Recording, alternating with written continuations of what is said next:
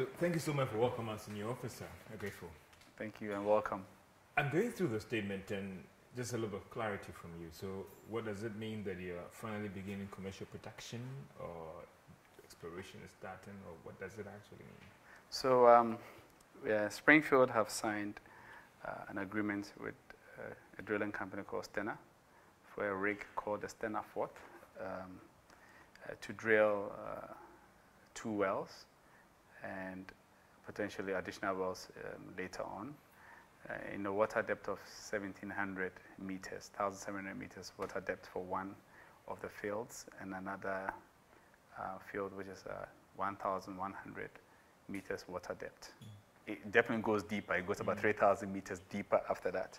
So we've actually signed with a rig company as the first ever African company to own and operate in deep offshore and to sign a contract for a rig to drill in deep offshore. A lot of technical jargons in your establishment trying to break things down for us to understand, but just to break it down, so is it still prospecting, or from what is happening, it means that we can go full haul commercial production? So we have to, after this drilling campaign, is when we will be able to tell you that from this asset, we're going to produce this number of barrels a day, and it's going to take us this amount of time to be in production. So we need this information. I don't know if you remember, but a few years ago, 2 years ago, we brought the biggest seismic vessel in the world called the Ramford Titan, which is owned by PGS, to shoot 3D broadband seismic. So what that did is it gave us, a clear picture of where we think the natural resources are, which is what has helped us to target where we are going to drill. So we need this drilling campaign to be able to be well informed of exactly our production profiles. So we hope that it's going to be, we're going to get commercial quantities in the very next few months. In terms of steps or percentage, because that's what often excites a lot of people, the general public out there. For those who don't appreciate the workings of oil production, the next thing they want to hear is that when is this company beginning commercial production? How are they, through the process. So from what is going to happen now, is it just 2 steps away or 3 steps away, holding all other things constant, or that then it's successful, then we roll out? So we are basically, this phase, I would say, is 1 step away from, being in production. So we are just 1 step away. We just drilled this. We will ascertain, how things would, how the resource will come out. First of all, we have to make sure that there's commercial quantities and how it will come out, how it will flow to the sea level, and to be processed and beyond. So yeah, we're just 1 step away from commercial production. For Springfield and for you, Mr. Kevin Okyere, what does this development? How do you take this development? Well, I must honestly say that I feel like we are blessed to be in this opportunity. You need to think about it, on the entire African continent. Now there are some amazing companies, African companies doing, very, very well, but they are all either onshore or shallow water. The deep water area had been primarily left for, Western and other international non-African companies. So to think of it as Springfield is the first African company, this is our first asset. This is our first, oil block that we are working on, and for us to think that we are the first company in the whole world, just an African company, to actually own and operate and to drill in deep water, I think it's something that has to be celebrated by all Ghanaians and all Africans, because it's definitely going to inspire Africans, beyond Ghanaians, to actually look into venturing into the deep water space.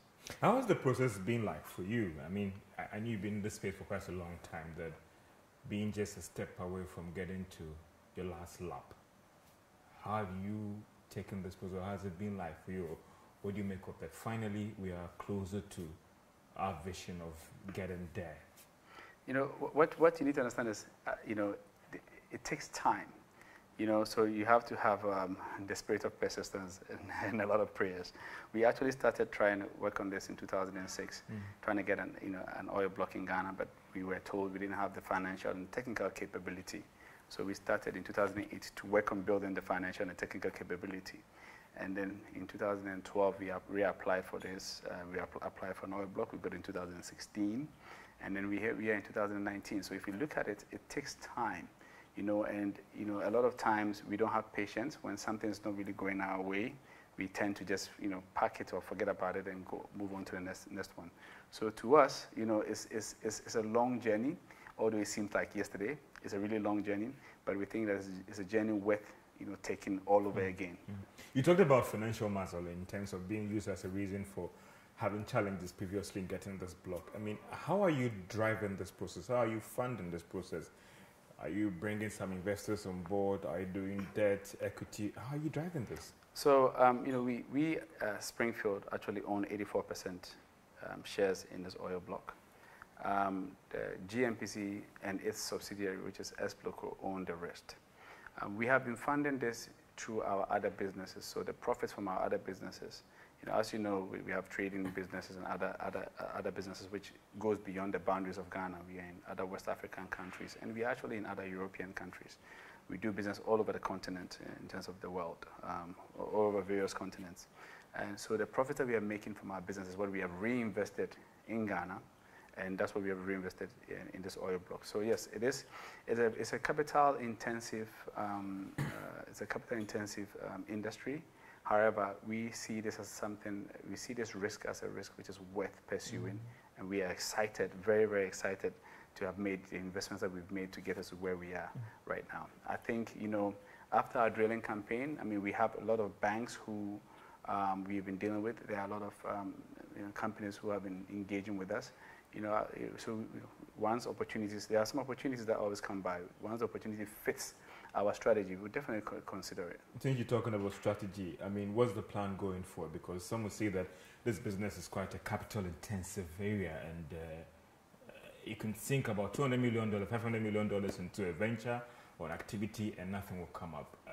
Going forward, are you still doing the relying on your business, looking at debt, or maybe equity that could help drive this whole activity? So, for now, with this, where we are right now, where we're looking at, self-funding through our own means, and as I said, we are in, there are banks and other entities who have expressed interest, but once the opportunity looks feasible and reasonable for us, and is in line with our strategy in terms of when we want to be in production, and and the terms work for us and work for the Ghanaian government as well, and the people of Ghana as well, we would definitely consider it. So, no one company usually owns this 100%. So at some point, we expect that we are going to bring in people, whether, as you said, whether it's via listing the company, or it's through debt, or it's through partnership. So we are going to get there eventually. But for now, we will keep on going. We'll keep on going. Is the listing more of a favorable option, or the partnership is a favorable option for you? Well, I don't know if you heard, but London Stock Exchange, listed or pointed out to the fact that Springfield is a company to inspire in 2019. So late 2018, they saw that we are a company to reckon with. We are a company that have a very bright future. So we are looking at all those options. Our auditors are, we are working towards becoming listing ready, like IPO ready. However, we are not at this very moment, we are not sure which option might be the best, but all options are technically on the table that we will consider. So the London alternate market may be possibly not the main market, and even the local market here. Yes. So that's why I said we are going to work to become. We are working to become IPO ready. It also helps you with your structures, your internal structures, to make sure everything is worked. Your accounting processes, all your processes are in line with international practices. So even if we choose not to list, we are still going to be always IPO ready. Should we ever change our mind at any point in time to list? And there are no exceptions. It could be the Ghana market, it could be South Africa Stock Exchange, it could be the UK, it could be the US, it could be anywhere that is favorable for us. All other things being equal, again, hoping that being positive here and being hopeful and optimistic here, that this activity comes out as successful. What is the plan that you're working with, that by half year,